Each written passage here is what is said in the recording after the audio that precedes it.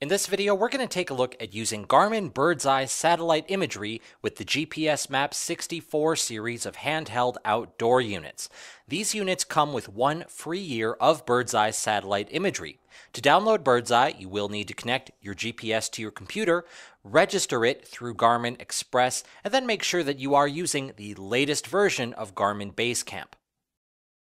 Now in Basecamp, I can zoom in on the region that I'm interested in, and with my 64 still connected to my computer, from the menu up top, I can select BirdsEye and then download BirdsEye imagery. Once Basecamp has recognized my GPS, I can select Continue from the pop-up box. From here, we can select what area we want to download and add to our GPS. When you select a region, you can choose between selecting it as a box or you can do it as a different shape. Next, you can choose what quality of image that you want. You have standard quality, high quality, and the highest quality available. Note that whichever level of quality you choose, you are going to be limited to 15,000 images to download and put on your GPS. For standard quality, that amounts to about 6,000 square miles, but for the highest quality, that's only going to get you about 100 square miles. I want to go with the highest quality, so I'm going to have to select a pretty small range here, so I can choose the size of the area on the map that I want to download, and it's going to show me how many square miles that I've used up over on the left side of the screen. It'll bring up an error message when I've exceeded those 15,000 images, so now I can make that a little bit smaller, get so that it is within the correct range, and then hit confirm. My BirdsEye satellite imagery will now download and then automatically transfer over to my GPSMAP 64.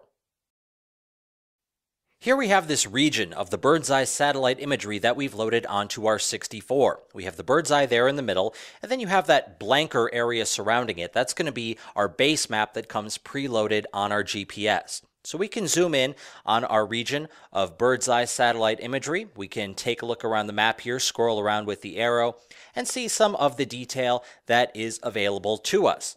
Now, something interesting that you can do with these BirdsEye maps is that you can use them in conjunction with Garmin Topo maps. This is a 64ST. This particular model is preloaded with topo maps of the US. I have them turned off right now. Right now, we're just viewing our BirdsEye satellite imagery with our base map. But what I can do is go into my mapping settings here, go down to map information at the bottom, and turn those preloaded topo maps back on again.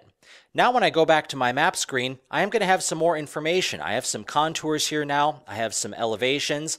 Zoom out a little bit here. And you can see that we do have more information on our map screen than we had before. So you can use these together. You also don't need a 64ST in order to do this. You can also get a 64 or a 64S and then add your topo map separately. Garmin has 24K and 100K maps of the US, or you can buy the Garmin Topo maps or the Backroad maps for use in Canada. So that is a quick look at using BirdsEye satellite imagery on the Garmin GPSMAP 64 series.